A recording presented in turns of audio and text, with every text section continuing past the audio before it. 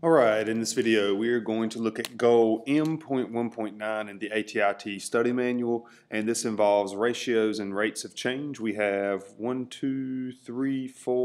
examples to look at, and before we jump into that, let me show you something real quick.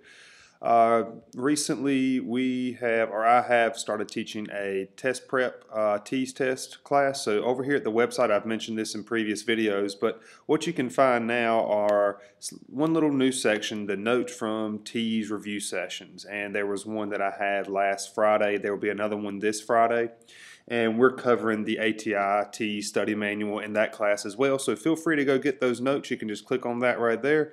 And this is stuff that was covered in that class, which is going to be very similar to the stuff that you've seen in these videos so far. So just another resource there too. And also one more thing to talk about as well, since we're talking about ratios and rates in this video. If you go over to DMA over at my website and go to DMA material and DMA 30 material. DMA 30 is a developmental math course that covers ratios and rates and stuff like that. So if you feel like you need some extra practice, feel free to come over here to this site. Plenty of notes and a couple of videos there as well. But anyway, back to the tutorial. So we got ratios and rates. Well, what is a ratio? A ratio is really just a comparison of two numbers, typically written as a fraction, or you can have it written with a little colon in between it. But 2 to 3, 2/3, however you want to read that, that's a ratio. Now, what is a rate? A rate is like a ratio, except we compare two different units of measurement. For example, if I say 60 over 1, we can say 60 miles per 1 hour. Now, we commonly write that as just 60 mph, but that is a rate. A rate compares two numbers, and it uses different units of measurement. So miles is a measure of distance, hour is a measure of time, so 60 miles per hour is a rate. Another example of a rate is thinking about, you get in your car, you travel at a speed of 60 miles per hour to get to work, and suppose your part-time job, you get paid $15 per hour. That is a rate. That's the hourly rate that you get paid at. So it's still like a comparison of two numbers. It is like a ratio, except the big difference is a rate has two different units of measurement. Up here we have dollars, and then down here we have time. So I hope that makes sense there. Now let's look at an example that involves a ratio. There are 50 members of a country club at the yearly budget meeting. 21 of those members present, 21 of those members present are females. What is the ratio of males to females at the meeting? So we want a ratio of males to females. This is where you're going to have to be careful. So males to females.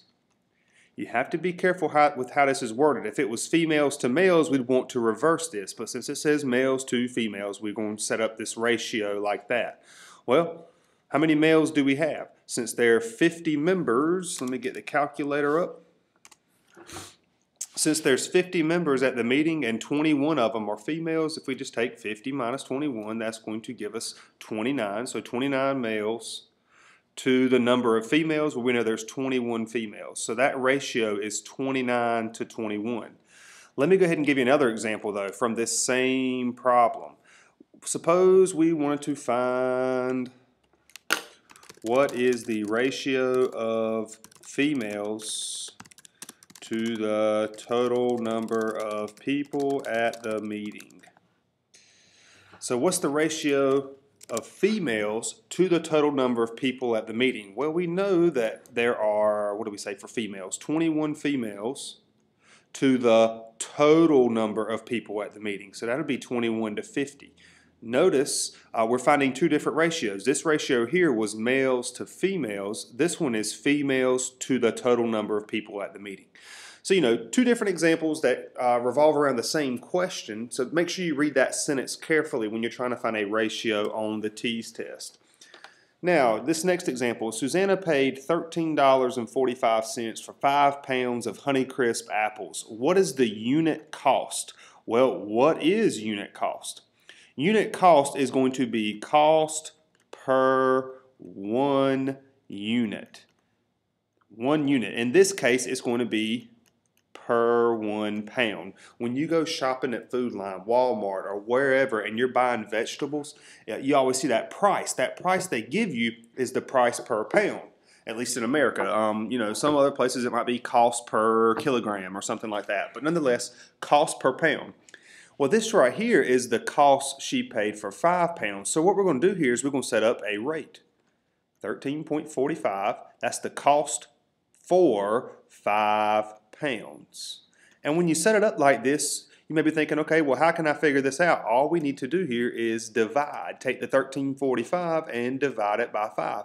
And I'm sure you were thinking about that anyway. So we get a unit cost of $2.69 per pound. Some expensive apples, but they are Honeycrisp. Some good stuff right there. But anyway, so when you got this total cost per 5 pounds, that is not a unit cost. The unit cost is going to be the cost per 1 unit, in this case, the cost per 1 pound.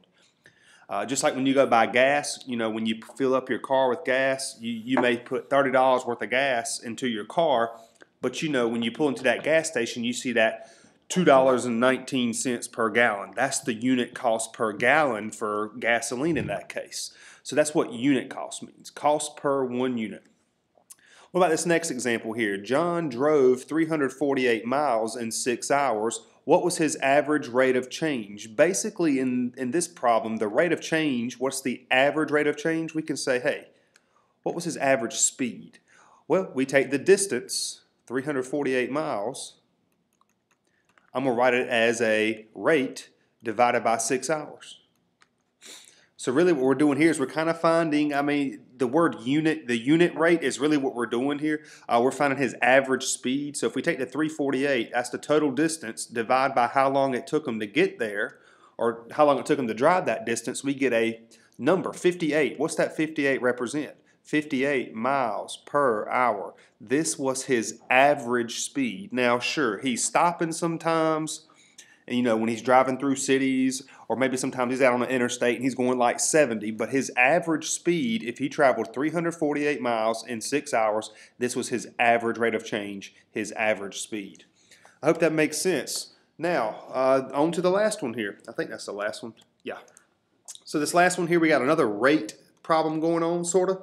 Alexa's current cell phone plan allows her to use 10 gigabytes of data per month plus unlimited minutes of messaging for a monthly price of $92.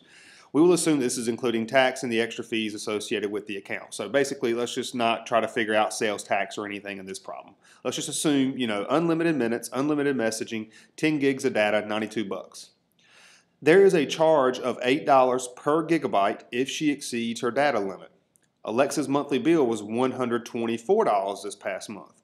How many gigabytes of data did Alexa use last month?